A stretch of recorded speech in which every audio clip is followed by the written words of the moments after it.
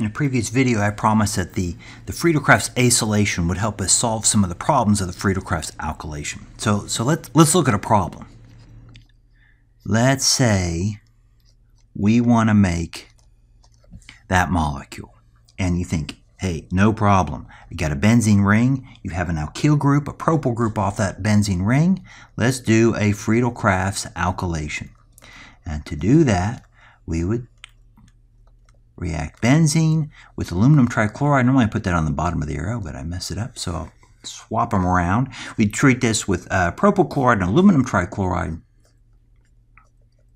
and we will get this structure, we think. But the problem is, remember, the Friedel-Crafts alkylation goes through carbocation intermediates, and that the carbocation, the propyl carbocation, is going to rearrange. We will not see that product. We will see the hydride shift arising from that carbocation, and we're instead going to get this branched alkyl chain. Still a propyl, but it's an isopropyl instead of an N-propyl.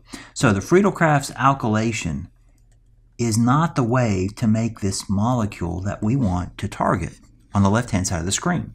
So let's try the acylation instead. Now the acylation, we're going to treat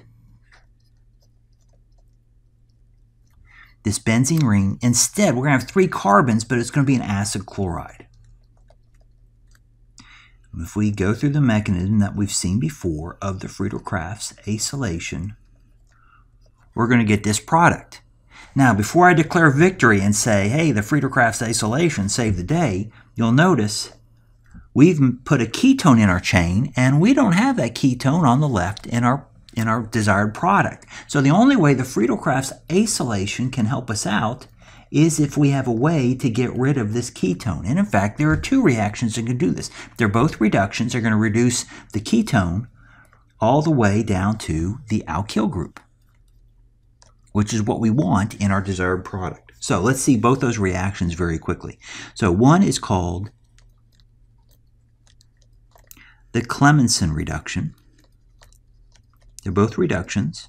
And in the Clemmensen reduction, we take simply any ketone, any aryl ketone, and I'm going to use the ketone that we just showed above, but you can have other R groups. They don't have to all be a 3-carbon chain. And we're going to treat this with HCl and something called zinc amalgam, kind of the zinc-mercury mixture. And if that sounds weird, I agree. It kind of is weird, but it's what you need to do the reaction. And you cook this up, and what happens is you reduce that oxygen right out of the molecule. So that's one way to go. That's the Clemmensen reduction. There's another reaction. It's called the Wolff-Kishner reduction. And for the Wolff-Kishner reduction, we're going to start with the same molecule.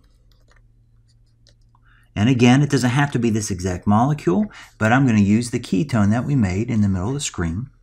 And we treat this with something called hydrazine, which is actually used in some rocket fuels. Hydrazine and a strong base, and we heat it. And friend, we don't just heat it, we heat the daylights out of it. The dreaded double delta. So we're going to cook this thing super duper hot. And the result is we remove the oxygen right out of the molecule, and we get our desired compound. So using the Friedel-Crafts acylation in conjunction with either the Clemmensen reduction or the Wolff-Kishner reduction allows us to put straight chain alkyl groups on a benzene ring and avoid the problems of carbocation rearrangement that we saw with the Friedel-Crafts alkylation.